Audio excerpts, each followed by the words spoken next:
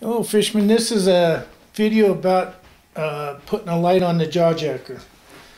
What I used to do was I had reflective tape on the end of the jaw jacker and on the end of my pole, and you check it with a spotlight.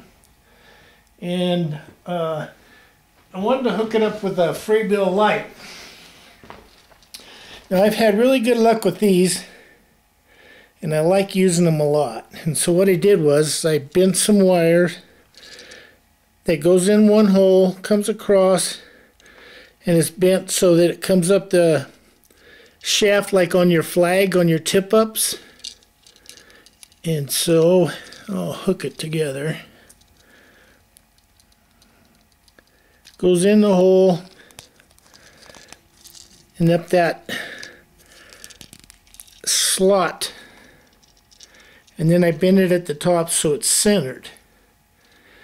And I got a couple different poles that have different lengths, so I had to make it so when it's tripped, it's tight, and I used the rubber band kind of take some of the shock away.